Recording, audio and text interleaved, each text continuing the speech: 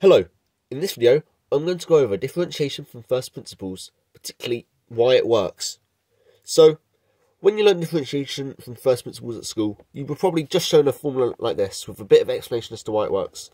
And in this video I want to go over that explanation, hopefully quite a bit more clearly, with the help of this Desmos graph I've created. So here I have the graph of f of x equals 0.25 x squared. But this could literally be any graph, any curve. I've just chosen this one because it was about the right shape and size to be good for this demo. Then I've got this blue point here, a f of a, and again a is arbitrary. Here I've got it 2.1, but it could really be anything. So what I then also got is this orange point up here. And that is a distance of h away. So it's a plus h, f of a plus h. So that's the setup. Recall that the gradient of a curve is defined as the gradient of the tangent to a curve at that point. So if we want to find the gradient at this blue point here, we need to find the gradient of the tangent. Now, this is of course a bit cheating, but just so we get an idea of where we're heading, this is the tangent at that point. And we can see here that it has a gradient of 1.1. So how can we derive this without using the derivative, which I have done here to draw in this tangent? How can we find that derivative?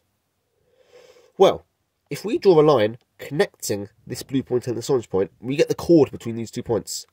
And if I zoom in a bit, watch what happens as I make h smaller and smaller and smaller, making the orange point go closer and closer and closer to this blue point. The gradient to the purple line, the chord, is changing.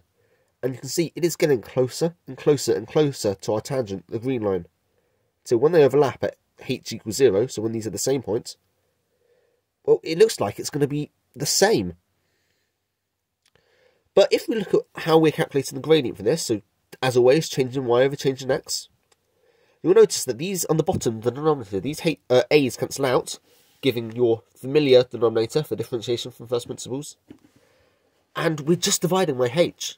So when h is 0, this whole thing collapses. Division by 0. Oh no, we can't do that. But as you get closer and closer, you will see that this purple tangent line is getting closer and closer and closer and closer. And down here, this gradient is getting closer and closer and closer and closer.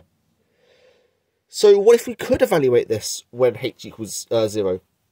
Well, we can't quite do that, but we can do something very similar, taking the limit. And that's finding where this expression here is heading as h gets smaller and smaller and smaller. So that's kind of why differentiation from first principles works.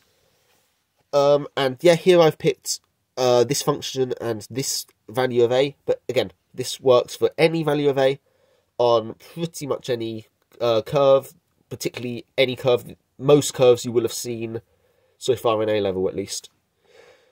Okay, thank you for watching.